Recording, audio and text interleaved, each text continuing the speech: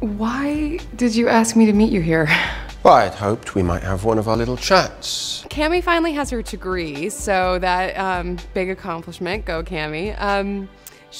And so she's starting her practice as a therapist, and of course, what better way to start your practice as a therapist than trying to solve the emotional problems of a 1,000-year-old psychotic vampire. I agreed to see you professionally. But I was very clear when I set our boundaries, and they don't include private art shows. I don't know how well she's doing, but she is doing her best. No, you don't get to just come into my house uninvited.